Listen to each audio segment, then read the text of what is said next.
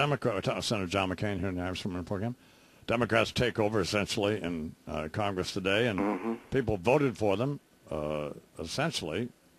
These polls and all these various other barometers tell us, because may not be a consensus, but the overwhelming majority of people who weigh in on this want us to cut our losses and get out of Iraq. Does that impact on you at all?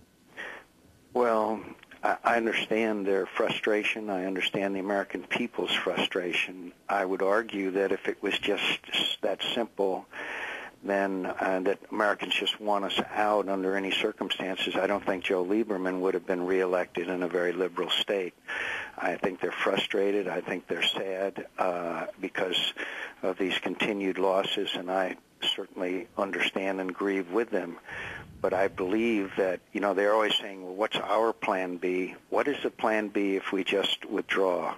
I believe that, getting a little repetitious, I think you're going to see chaos in the region. I think you're going to see a Kurdistan that scares the heck out of the Turks. I think you're going to see the Iranians playing in behalf of Shia. I think Saudi in favor of Sunni. The Syrians will be emboldened both there and in Lebanon. Look, Bill Russell once said, when things go bad, things go bad. After our initial victory, you may recall the Iranians and the Syrians were very cooperative and very helpful. When they see us weak, they want to exert their influence, and they want to have their goals, which, by the way, are the extinction of the State of Israel, if you believe the president of Iran, and they want our influence out of the area.